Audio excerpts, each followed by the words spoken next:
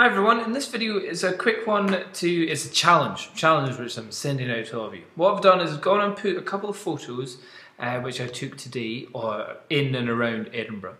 HDR photos, so I took an underexposed, a middle exposed and an overexposed shot at certain places around here.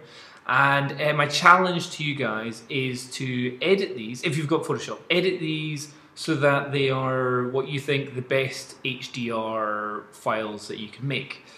My idea at the moment is that Photoshop absolutely sucks at doing HDR. I've been bringing them in, I've been using Photoshop all day today, and I'm just thinking, it just doesn't really get it. So this is my challenge to you. If you want to find all the photos, I've put them into a Dropbox. The link is on the Don Bauer photography page. I've put them on both pages so you can get it there.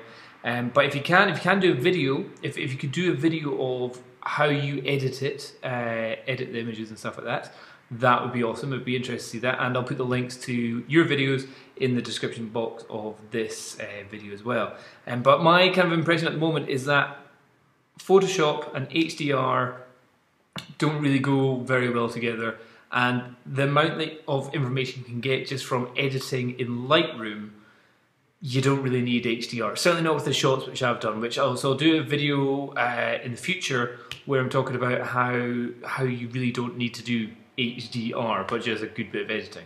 So check the links down below. I'll put it in the description as well, otherwise they're on the photography pages on YouTube, on Facebook even.